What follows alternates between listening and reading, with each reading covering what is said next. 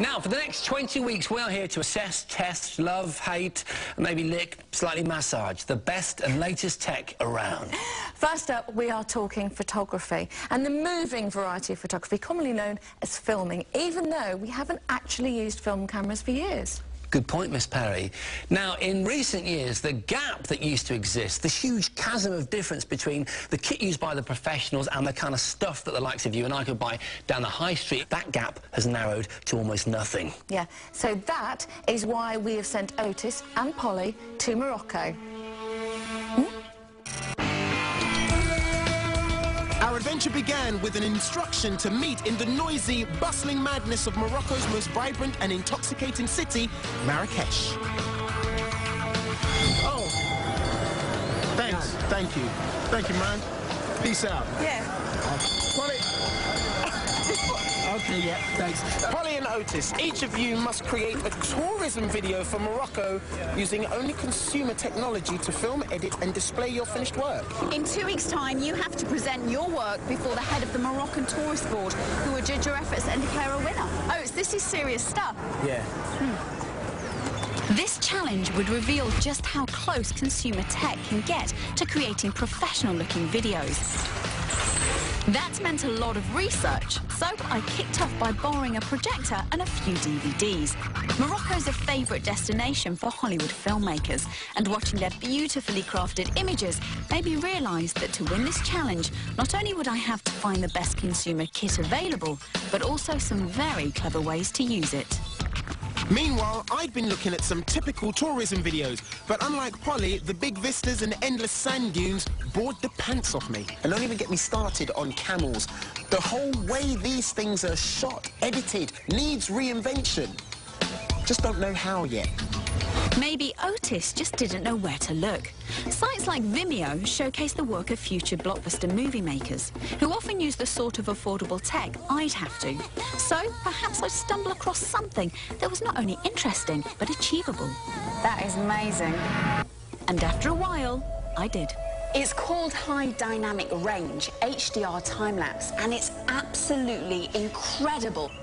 The process involves taking hundreds of high-quality stills, which are shot over a couple of hours, then stitched together to create a moving image, looking like something that could only be shot on a Hollywood mega-budget. Could you imagine that with a beautiful Moroccan backdrop? It would be absolutely stunning. And eventually, I also hit pay dirt, coming across the work of AddictiveTV. Wow. They are VJs, or video jockeys, who cut up and mix images with distinctive sounds to build up a musical track, like this football trailer, where bouncing balls and kicks turn into thumping beats. So you're seeing and hearing the track. It's an audio-visual extravaganza. But Addictive do much more than produce alternative-style trailers for TV and movies. They also travel the world giving live VJ performances, like sort of audio-visual DJs. Suddenly, I no longer cared what Polly had planned, because not only was I going to film the world's first VJ tourism video, but perform it live as well. My sensory overload / tourism video / performance is gonna blow her out of the water. By now, I was also ready to start filming. Unlike Polly, though, I could capture all the material I needed right here in Marrakesh. But that didn't make my task any easier. So, for the video to work as an all-in-one audio-visual experience, the picture you're seeing has to identify the sound you're hearing exactly. I've got to get up close and personal. And I'd worked out I'd need around 70 different clips to create my VJ mashup. So, to have any chance of reaching my target, my tech had to be lightweight and portable. A smartphone seemed the answer, and there are many out there that shoot great HD video. But in the end, I chose an iPhone 4. The reason I want to go for this one is because of the increasing range of bolt-on peripherals that are available. For instance, this Al Bubo mount. The mount allows you to fit this N-Cinema 35mm lens adapter to it, which means you can attach any DSLR lens you want, in this case a Nikon 50mm. Another great thing about the Al mount is it allows me to plug in this Sennheiser mic, because for my video to work, good quality sound will be just as important as the pictures. Yeah? Lights, iPhone, action. I hit the central square and started to capture some shots, even if the action I was trying to film sometimes got a bit too close to me. Thank you. Okay. I actually got a decent framing in there. The sound is brilliant. And I did all that with a snake round my neck. While Otis filmed on with his lightweight, portable microphone, mount, lens, iPhone construction kit, I'd hit the road for a 4-hour drive to my next destination, Wazazet. But no sightseeing trip for me, because although I was making some progress, I underestimated how long my filming process would actually take. I'm nowhere near getting enough clips, nowhere near getting the amount of clips that I want. To get the footage I needed, I'd have to carry on shooting well into the evening. And that's where this should come in handy. It's a rotor light. It should illuminate my subjects and keep them looking funky. As it got dark, I carried on filming, with just the occasional breather to join in with the locals. However, as midnight approached, I decided to call it a day.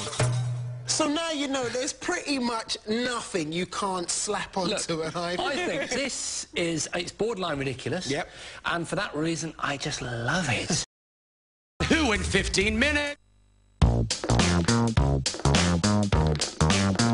Track down the one for you with the Gadget Show, sponsored by Currys and PC World.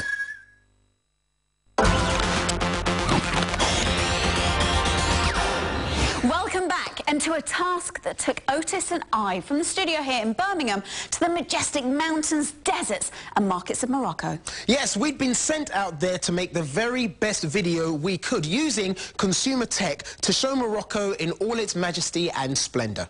And I'd gone down the route of Scott, Cameron, Spielberg to use the latest cutting-edge consumer tech, which would hopefully create a cinematic masterpiece. Whereas I'd gone down the route of Rooney G, Betamax and Zebla.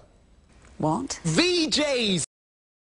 Yeah, so I had all my clips together, and what I was going to do was perform a live Moroccan mashup in front of our judges. That sounds pretty cool. Yeah. But before the presentation day, I still had a lot of editing to do and performing skills to learn, which meant swapping Morocco, Africa for Watford, Hertfordshire. Because along this unassuming suburban street lies the headquarters of AddictiveTV, the guys who inspired me to take the VJing approach. Graham and Mark are the masterminds behind the operation. I started by asking them the most important question of all. OK, boys, I've sent you through some clips. How did I do? No, they're great. They're really great. Some of them, especially like this one, of the guy shaking the coins, because we can use that as like the hi-hat.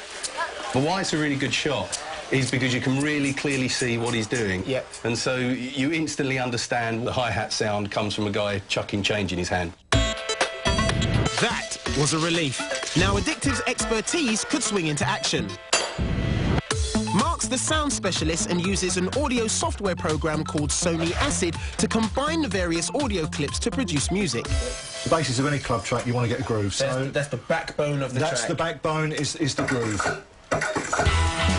While Graham ensured that every sound you hear matches every picture you see. Then, only then, will you get that full visual music flavour.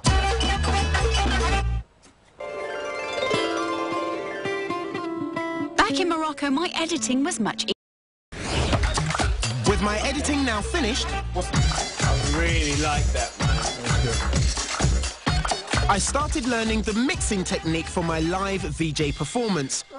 It's the same process DJs use in clubs, combining the sounds from two different decks.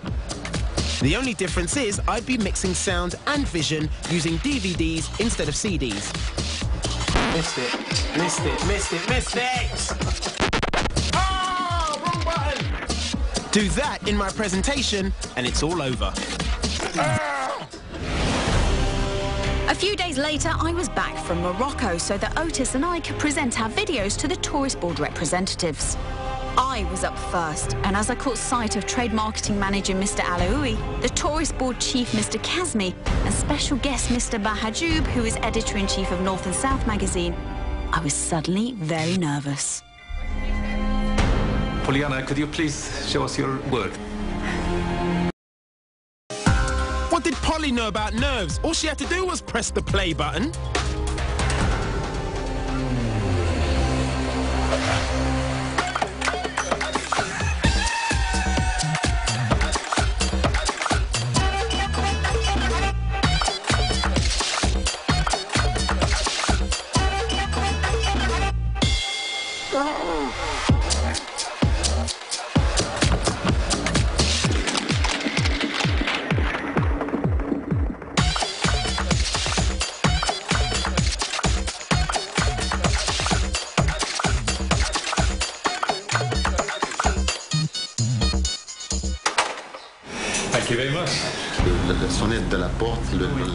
We'd done all we could. Now it was down to the judges, who promptly left the room for a confidential meeting. In French. After what seemed like ages, they returned. By now, our nerves were in shreds. Well, the two videos are very well made, and I must congratulate you. But I leave the announcement of the winner to my colleague, Alec. And the winner is Otis. You're welcome. That was good. Yeah. Commiseration. Yes. Brilliant. Thank you. Well done, both of you. But Otis, what a fabulous, refreshing way of seeing advertising. So I think that would make you remember Morocco, which is what it's all about. Essentially, that diverse visual and oral experience came from your iPhone. That's remarkable. Mad, isn't it? So you are the first winner. Thank you. Yes, indeed, of this series. But that is all we've got time for on this show. But we'll see you next time. See you next time. Bye.